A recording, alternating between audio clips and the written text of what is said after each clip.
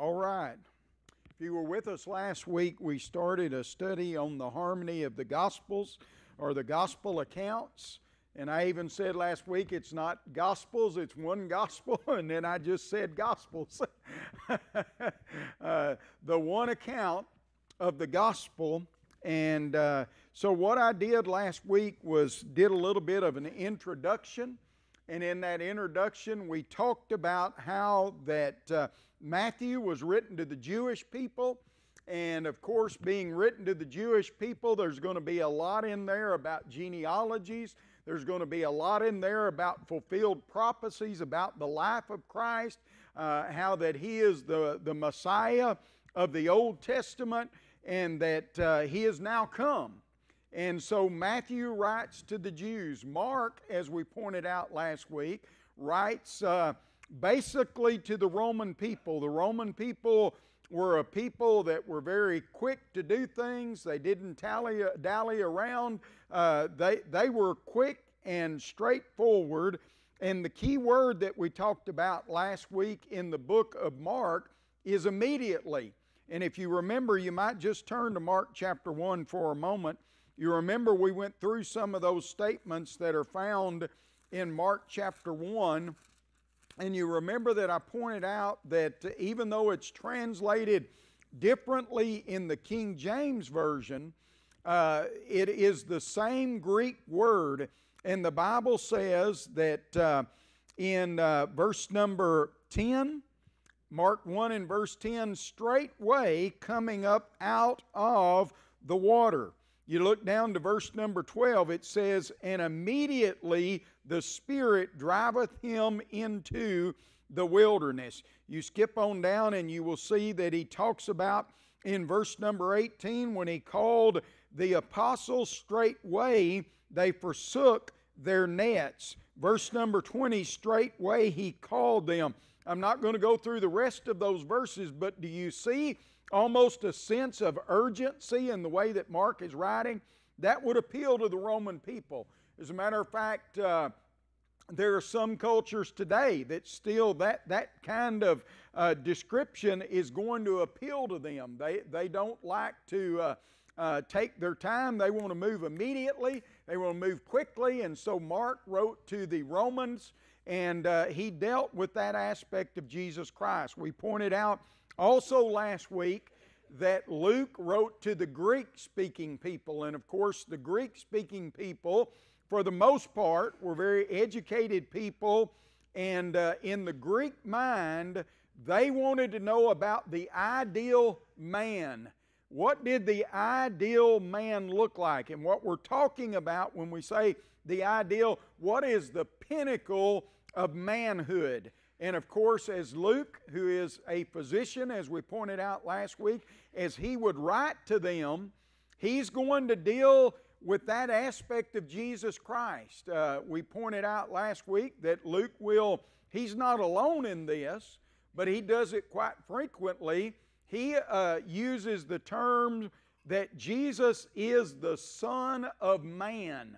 Not only is He the Son of God, but He is the Son of Man. And of course, that's going to appeal to the Greek people because they wanted to know about what a man looked like. And then, of course, we pointed out that John, when he wrote his account of the gospel, he is going to focus primarily, or not primarily, but generally to the entire world. It's a broader spectrum that John is writing to.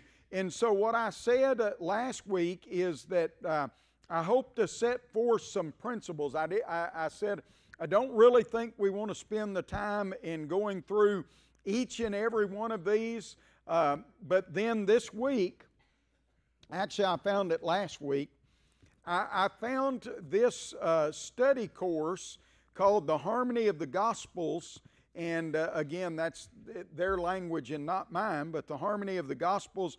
And it takes about 26 lessons to go through all of this. So based on that, we're going to give it a whirl, and we're going to go through and try to do as they did. I made 10 copies of this. If you want a copy of this, you can grab one And if we need more, I can print out more next week, but it will give you kind of a study guide of what we're going through. When you look at the date, since I borrowed this from somebody on the internet, it was done in 2015, so that's all their notes. But what we want to focus in is the Bible text, the period of time in the life of Christ that it's talking about, and then the specific events that are going on. And so I tried to enlarge this enough that you can read it. I hope that you can see. So last week, and I asked you to turn once again to the book of Luke, to Luke chapter 1. Last week we pointed out that what Luke is going to do in his introduction to Jesus is explain why he's writing what he wrote. And so in Luke 1 and verse number 1, Dr. Luke writes, "For as much as many have taken in hand to set forth in order a declaration of those things which are most assuredly believed among us, even as they delivered them unto us, which from the beginning were eyewitnesses and ministers of the word." So Dr. Luke acknowledges most likely Matthew, Mark, and even possibly John writing about Jesus Christ as eyewitnesses. Luke apparently was not an eyewitness in the same sense. He's not one of the apostles, so he was not the same kind of eyewitness. But Luke is saying, I am going to write these things down. And we talked about it last week in verse 1. He says, in order. I'm going to do it in order. Notice verse 3. He says, "It seemed good to me also, having had perfect understanding of all things from the very first, to write unto thee in order, most excellent Theophilus, that thou mightest know the certainty of those things wherein thou hast been instructed." We pointed out last week, Theophilus means lover of God. And so here's a man who loves God. We would assume he is actually talking about a man named Theophilus. And so he's writing to him. But notice he said in verse 1, I'm going to set this in order. And then he repeats that in verse 3, I'm going to write to thee in order. So as we pointed out last week, if you want a chronological timeline on how these events transpired, then you want to read Luke's account of the gospel. Because as you're reading from Dr. Luke, he being that physician, very seems analytical in his approach to things, he writes it in exact chronological order. Where sometimes Matthew, Mark, and John, they don't follow exactly chronological, I can't even say it now. Chronological, that was the word I'm looking for, order. And so Luke is telling us, I wrote it in the order that it took place. And so what I would recommend if you're going to do this, if you're going to go through and look at how to harmonize all of these passages, Luke seems to be the primary one that you want to start with, because it's going to follow the chronological order. I didn't mess up that time. If I try to say it again, I would. He's going to follow the exact order in which those events transpired. And so you've got what many in the religious world talks about, Dr. Luke's prologue, and that's what we read just a moment ago, why he wrote what he did. John is going to give us a little bit, or not a little bit, a lot of bit, information about Jesus as he pre-existed as the Word. So let's turn to John chapter 1. John chapter 1. This is something we looked at last week, but we didn't go through it and so I'm just going to do a little bit of a review from last week. So he says in verse 1, "In the beginning was the Word, and the Word was with God, and the Word was God." I just remind us that Jesus, as we know Him, in His pre-incarnation, if we can even say it like that. I don't know pre-incarnation. I don't know the exact words to describe this. But Jesus, in eternity, has existed as simply the Word. In the Greek, it is ha, which is, it looks like the letter O, but they put that rough H in front of it, so you would say ha logos. Ha logos. He is the Word. And of course, that name that Jesus had before He took on flesh is the name that you would see if you think about Him as He makes several appearances in the Old Testament as the form of the angel of God. I've talked about that on many occasions, that when you see that phrase, the angel of God, most of the time, as far as I can tell, that is talking about Jesus before He took on flesh. He was the angel of God. And of course, you know the word angel means messenger. So He is the messenger of God, to be set above any messenger that God would ever use, whether it's a celestial messenger or an earthly messenger.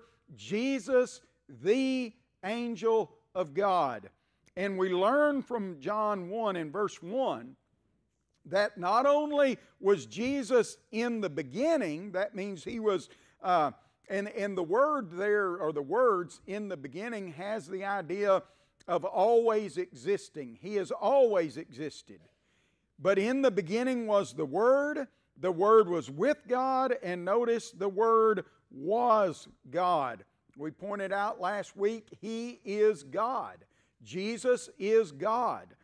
He is, or He was, He's no longer equal to the Father, but in eternity, before He took on flesh, He was equal to the Father. And of course, we alluded to Philippians chapter 2, that he didn't take that equality with the Father as something that He should cling to, but He willingly gave it up. That's why He is not only the Son of Man, He's the Son of God. And so He is God. He has all the attributes of being God. And so you've got Jesus existing for eternity as God. It tells us in verse 3 that all things were made by Him, and without Him was not anything made that was made. And so we see the pre-existence of Jesus Christ. But we find the transition in verse number 14. He says, and the Word, we would say Jesus, became flesh and dwelt among us. So the Word took on flesh. He was not flesh before that, but He was made, the Bible says, into flesh. He was made flesh, and He dwelt among us. And we beheld His glory as the only begotten of the Father, full of grace and truth. And then, of course, again, this is review, and I'm trying to do it as quickly as possible, but we talked about the genealogies last week. And we pointed out that in Matthew's genealogy, and you might just flip over there again, in Matthew's genealogy, he begins the book of the generation of Jesus Christ, the son of David, the son of Abraham. In verse 2, he says, Abraham beget Isaac, Isaac beget Jacob.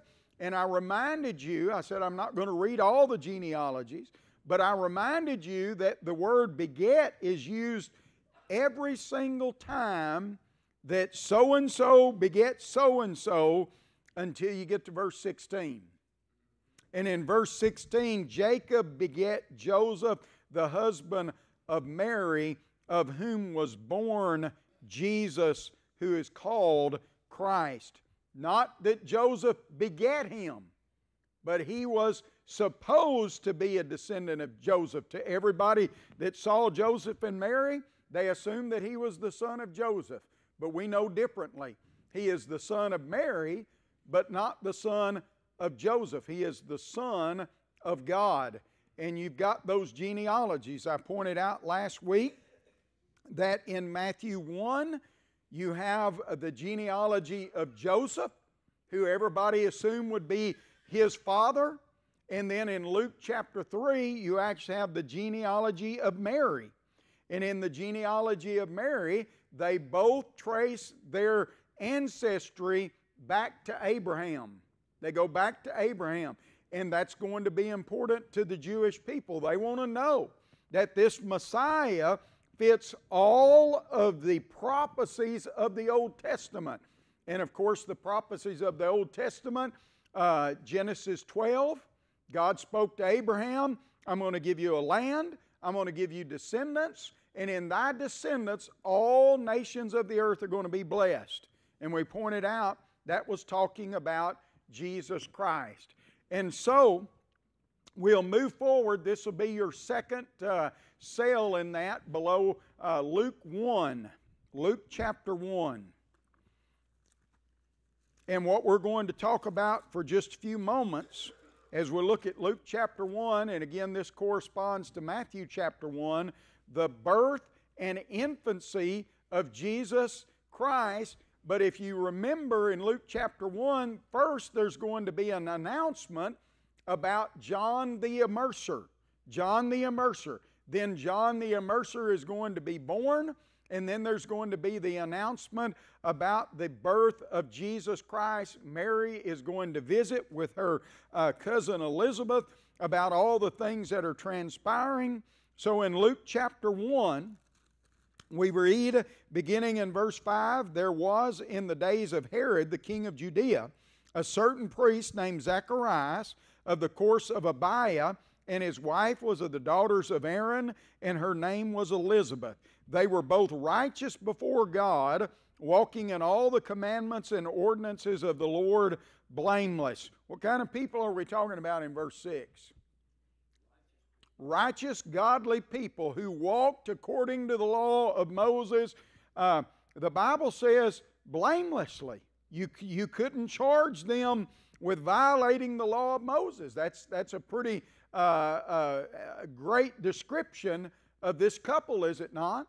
He says in verse 7, they had no child because that Elizabeth was barren, and they were both now well stricken in years. And it came to pass that while he executed the priest's office before God in order of his course, and you remember that what they're talking about, that the priesthood had grown to such an extent. Remember, there's one high priest, but there are actually priests that would offer the sacrifices and do those things in the temple, and this had grown so large that they actually set up a system where if you were a descendant of this individual, and I'm just going to throw this out, I don't know the exact time, but you would come and you would work in the temple for 2 months. And then your time would be over and you would go back home. Another group of men would come in and they would do their work. 2 months later they would leave and another group would come in. That's what he's talking about when he says in order of his course. So verse 9, according to the custom of the priest's office, his lot was to burn incense when he went into the temple of the Lord. Notice that it says that it was his lot to burn incense. There were many things that the priest did in the tabernacle, in the temple, and so it had grown so large that they had said, okay, you're going to be the one burning incense, you're going to be the one that's going to be doing the sacrifice, you're going to be taking care of the table of showbread. And so at this point, you've got Zacharias, who it had fallen his lot, this time was to burn incense when he went into the temple of the Lord. Verse 10, the whole multitude of the people were praying without at the time of incense, and there appeared unto him an angel of the Lord standing on the right side of the altar of incense. And when Zacharias saw him, he was troubled, and fear fell upon him. Verse 13, but the angel said unto him, fear not, Zacharias, for thy prayer is heard, and thy wife Elizabeth shall bear thee a son, and thou shalt call his name John. Well, that was one of the things that Zacharias was praying about. To have a son. He's an old man, but he still wants to have a son, right? And he's been praying. And he says, this angel reports to him, look, God has heard your prayer. You're going to have a son. And when you have that son, you're going to call him by the name of John. So, verse 14, and thou shalt have joy and gladness, and many shall rejoice at his birth, for he shall be great in the sight of the Lord, and shall drink neither wine nor strong drink, but he shall be filled with the Holy Ghost even from his mother's womb. So you've got John, the prophecy that he is going to be great. He's going to bring joy. People are going to rejoice. God is going to hold him as great. And notice, he shall not drink wine nor strong drink. That would, of course, allude to the Nazirite vow of Numbers chapter 6. When you were a Nazirite, or when you took that Nazirite vow, one of the things, you didn't cut your hair, you didn't drink anything, wine, strong drink, you didn't eat anything that had the capability to ferment, no corn, no grapes. It was and that's why John ate locusts and wild honey, because he was under that Nazirite vow. We would assume from that John probably had long hair, because that was a part of the Nazirite vow. And notice that he was going to be filled with the Holy Ghost from the very moment of his birth. Even prior to that, we will see as we go through this. He's going to be filled with the Holy Ghost. Verse 16, and many of the children of Israel shall he turn to the Lord their God. He shall go before him in the spirit and power of Elias. I just remind you, Elijah, remember in Malachi chapter 4, as God closed out the Old Testament Scriptures, he told the Jews that before the Messiah came, there would be a forerunner who would come in the spirit, the power of Elijah. And so Zacharias is hearing this, and there's no doubt, him being a priest of God, that those things are popping into his mind. He's thinking, wait a minute, if he's coming in the spirit of Elijah, he's the forerunner to Jesus. He's going to be the one to point the way to Jesus Christ. And so, he's going to go, verse 17, in the spirit and power of Elijah, to turn the hearts of the father to the children, and the disobedient to the wisdom of the just, and to make ready a people prepared for the Lord. So what was John's mission? Prepare the way for Jesus. Get people ready for the coming of the Messiah. That was his job. By the way, he did an excellent job in doing that. People would come from all parts of the nation of Israel to hear the preaching of John. And they came, as we pointed out, I think maybe 3 weeks ago in our study on the Holy Spirit, we pointed out that when Malachi ended, there were 400 years where God did not send a prophet to the nation of Israel. Then John, and I say this without exaggeration, erupted on the scene. And people heard about John, and they just came from all parts of Israel because it's a prophet of God. Well, when they got there, did they get what they expected? Some of them did, some of them didn't, did they? The common man heard him like they did Jesus, but what did the religious leaders do? They rejected the baptism of John. They didn't want any part of John. And it's no wonder when they walked up, he said, you bunch of snakes, you generation of vipers, who hath warned you to flee from the wrath to come? Bring forth fruit worthy of repentance. I don't know about you, but if I walked in the door and the preacher said, hey, you son of a snake, what are you doing here? I'd be like, whoa, wait a minute.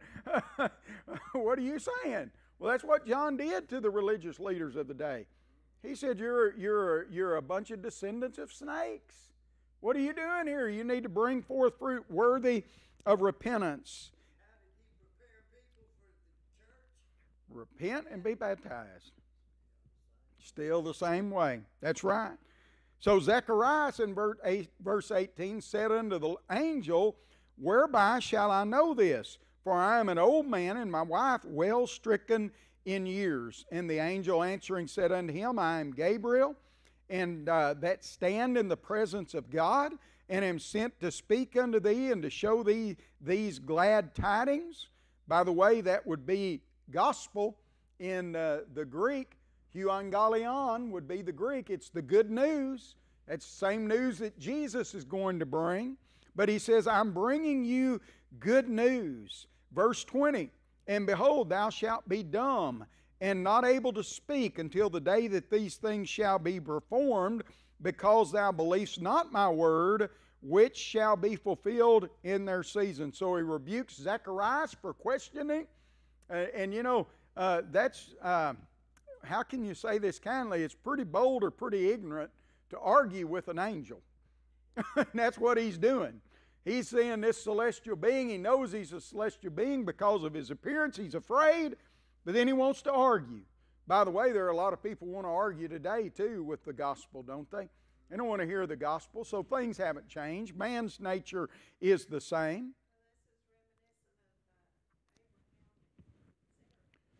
Yes. Yes, it is. Absolutely. Yeah. Then she denied laughing, and yeah. So it's not unusual that this happened, but you still wonder about Zacharias and Elizabeth walking blameless before God, and Zacharias is arguing about it. I'm going to have a son. I'm too old. My wife's too old. What are you talking about? So it says in verse 21, the people waited for Zacharias and marveled that he tarried so long in the temple. Apparently his job didn't take just a long time to do. He went in, burned incense, and he came out. But he's not coming out. He's not coming out. He's not coming out. So in verse 22, when he came out, he could not speak unto them, and they perceived that he had seen a vision in the temple, for he beckoned unto them and remained speechless. And it came to pass that as soon as the days of his ministration were accomplished, he departed to his own house. And after those days his wife Elizabeth conceived, and hid herself 5 months, saying, Thus hath the Lord dealt with me in the days wherein he looked on me, to take away my reproach from among men. And in the 6th month the angel Gabriel was sent from God unto a city of Galilee named Nazareth. And just as a quick reminder, a Nazarite vow and a person who is from Nazareth are not the same thing.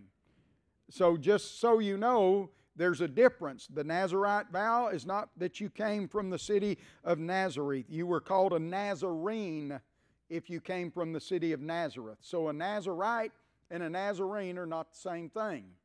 Just as a point to understand.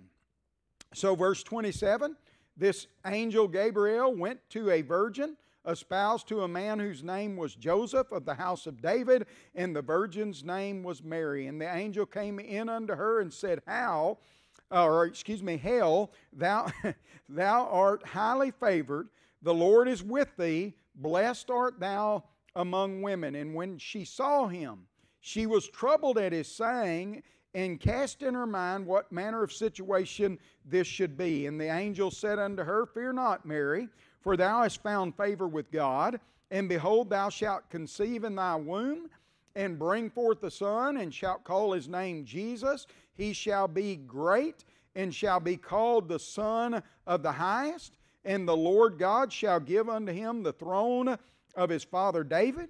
He shall reign over the house of Jacob forever, and of his kingdom there shall be no end.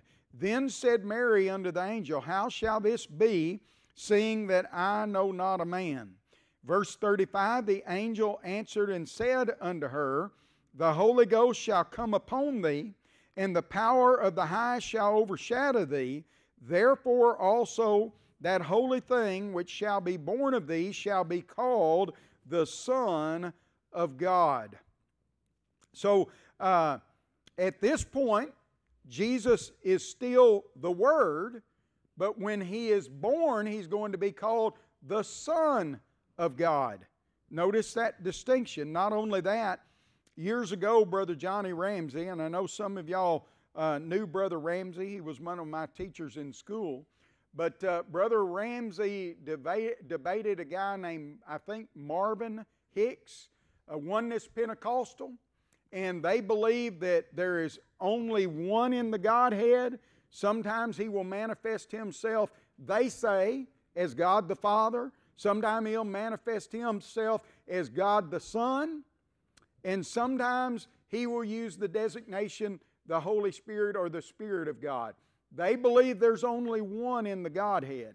So in this debate with Marvin Hicks, they had an opportunity for question and answers. And one of the questions that Brother Johnny kept getting was, whose son is Jesus? Is he son of the Holy Ghost, or is he son of God the Father? And Brother Ramsey, the eloquent man that he was, he quoted massive, I don't know if you knew this, he had just massive quantities of the Bible memorized, and he would answer every time that the angel answered and said unto her, the Holy Ghost shall come upon thee, and the power of the highest shall overshadow thee. Therefore also that holy thing which is born of thee shall be called the Son of God.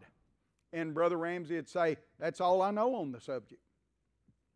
And they would just spit and sputter, well, you've got to tell us, whose son is he? And he said, all I can tell you what the Bible said.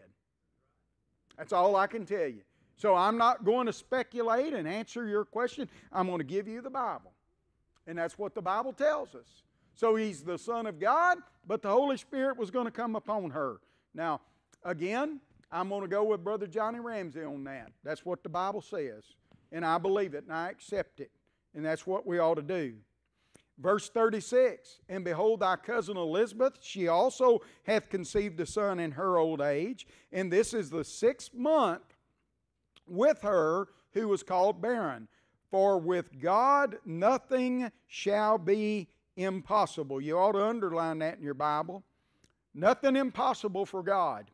I can say, biblically, there's nothing impossible with God. Now, when you hear a lot of preachers talk about it, they'll say there's nothing impossible with God except something that goes against His divine nature. He can't sin. He can't do the... Brethren, you don't have to explain away what the Bible says. There's nothing impossible with God.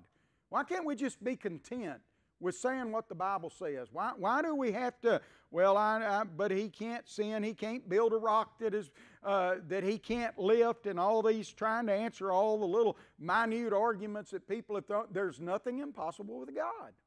I can say that, and I can be content with that. Nothing shall be impossible. Verse 38, Mary said, behold, the handmaid of the Lord, be it unto me according to the word. And the angel departed from her, and Mary arose in those days, and went into the hill country with haste into the city of Judah. She entered into the house of Zacharias, and saluted Elizabeth. And it came to pass, verse 41, notice this, when Elizabeth heard the salutation of Mary, the babe leaped in her womb, and the Holy Ghost, and Elizabeth was filled with the Holy Ghost. I want to pause there, point out something that y'all know. We've talked about it many, many times.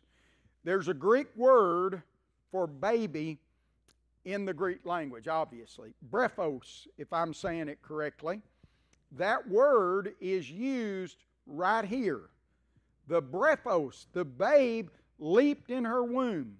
Paul would use that same word in 1 Timothy 3 and verse 14 when he talks about Timothy, that from a child thou hast known the Holy Scriptures. You may be thinking, preacher, what does that mean? That means that a baby in the womb is a child, and it is a sin to abort that baby.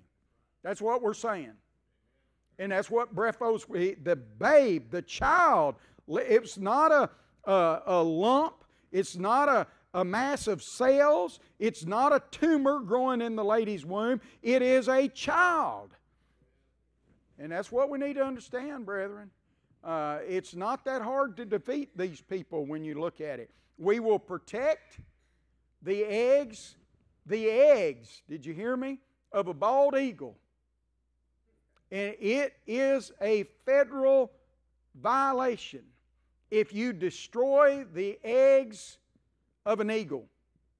Well, why not? They're eggs. I want to scramble them. No, I would be going to jail. Why? Well, that's not an eagle, it's an egg. And they would argue in federal court, that egg is an eagle.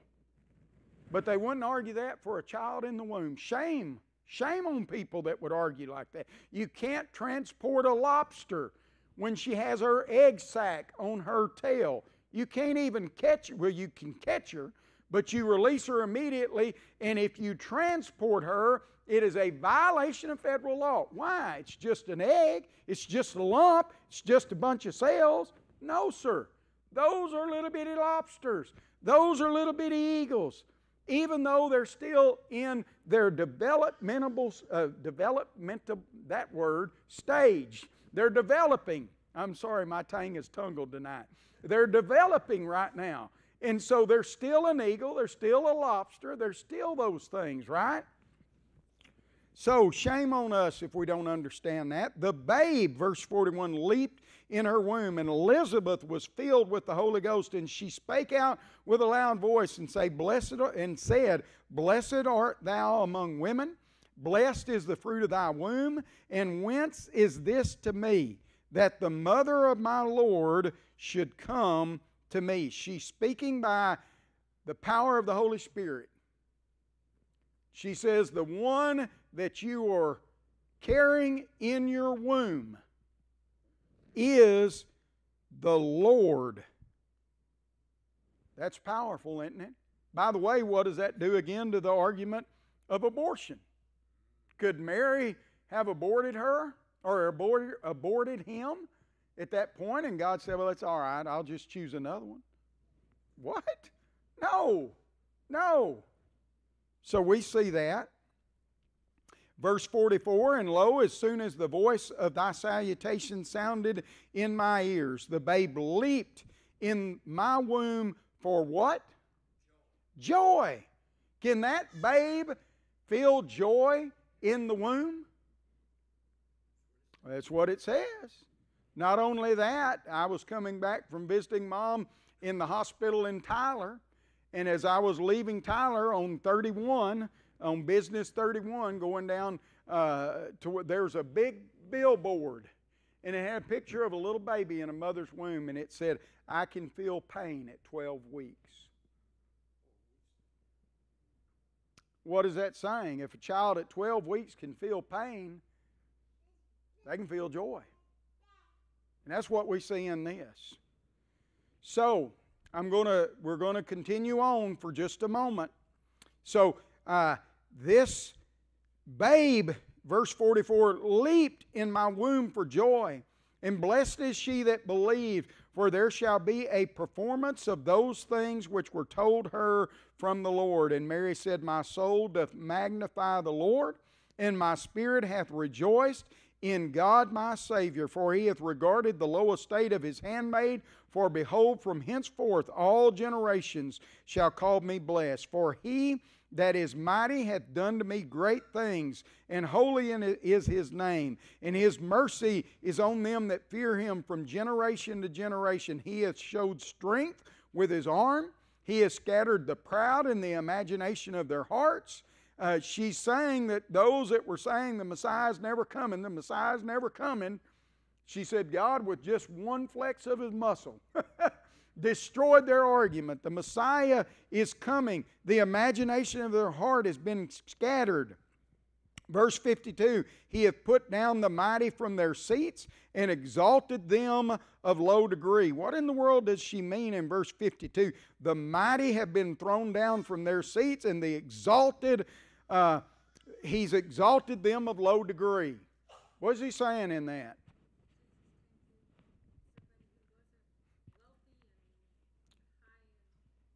If you're looking for the king to be born, we've talked about this on numerous occasions. Are you going to go to a manger in an inn, or are you going to go to a king's palace? You're going to go to the king's palace. And here's Mary saying, look, those that are in the king's palace are going to be brought down, and those of low degree are going to be raised up. That's powerful, powerful language. And guess what? We're going to drive down a peg because we have quickly run out of time. But I think you see what I'm doing with this. We're trying to follow, and I think we can do this in a relatively short time. I'll say that. I figured it up. We can get through with this in about 6 months. And I thought, well, that's not bad. For me, that'll be a year. So we will continue looking at the announcement of John's birth, the birth of John, the announcement of Jesus' birth, and Mary visiting with Elizabeth. We'll finish up with that Lord willing, next Wednesday night we'll move into the birth of Christ, where He's presented at the temple. We're going to see the wise men visit Jesus, and we're going to see them go to Egypt and then come back to Nazareth. So that's kind of the plan. And if you want one of these so that you can be studying ahead, then grab them. And if we need more, we can print out more, but we can use that. You can kind of be studying ahead on that. So I'm going to stop here and ask any thoughts, questions, comments. Did I go too fast? I probably did. Any questions?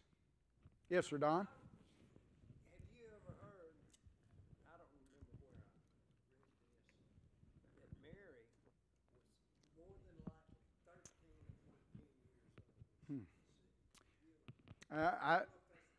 I haven't heard that. Yeah. A young woman. Yeah. A virgin, yeah. Yeah. And that's, So I don't know. I don't know, and I could.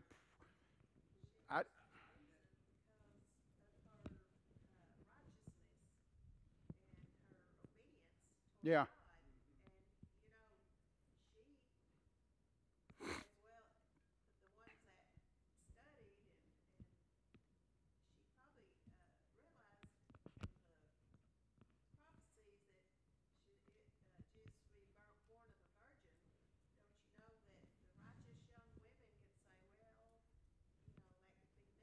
Yeah. Yeah. Yeah. Yeah. I don't know, but the description that I see of her is not what I normally think of a 13-year-old girl. This is a lady a girl that has some level of maturity. She's studied, she's known, so I don't know. I don't know. And yeah. And I know Deuteronomy 29:29 says secret things belong unto God. If it were important, He would have said she's 13 years old and 2 months, if it was important, if He wanted us to know that. We do know she was mature enough that she had made good decisions, and she was living a life that was exemplary to people that were around her. And she was a virgin, and we'll talk about that more next week. Anything else? Yes, ma'am. Okay. Okay.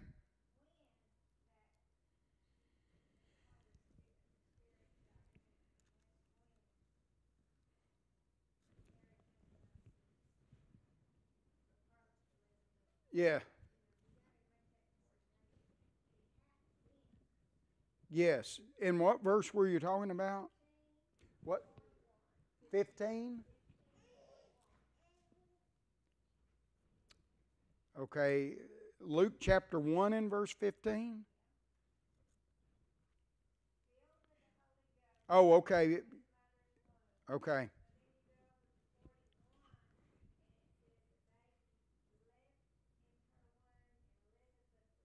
Yes. Yes. Okay. Okay.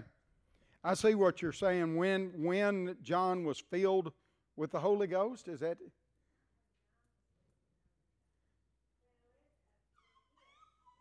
Verse 15, he will be filled with the Holy Ghost.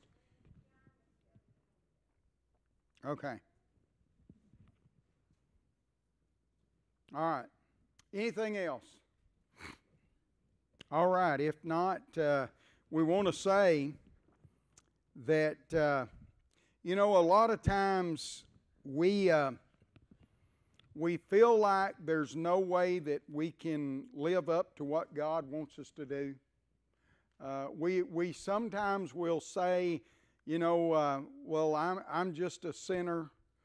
I want you to think about what we read a moment ago about Elizabeth and Zacharias. They were walking before God blamelessly. That was back in verse number 6. We can, brethren, live the kind of life that God wants us to live. We do that, of course, by studying His Word, applying that Word. James said, don't be just a hearer of the Word, be a doer of the work. And we as God's people need to stand up and say, hey, I'm living right, I'm doing right. And I think sometimes we soften the fact that a child of God can live like a child of God. And we need to live that way. And so this evening I hope that you can say as they have, that, I'm walking in front of God. I'm not going to say that we're walking blamelessly. I'm going to let the Holy Spirit give that designation and not me. But I want us to understand we can walk in the light as He is in the light. And if you haven't been doing that, Brother Don's going to be leading us in an invitation song, and we plead with you to respond to the gospel as one of God's children. Or as someone who is not one of God's children. The Bible is crystal clear on what you need to do. And we'll just sum it up as we often do with the words of Jesus. He that believeth and is baptized shall be saved, but he that believeth not shall be damned. Mark 16 and verse 16. So if you've never been baptized into the Christ, we'll be more than happy to study with you. If you need prayers, then come as together we stand and as we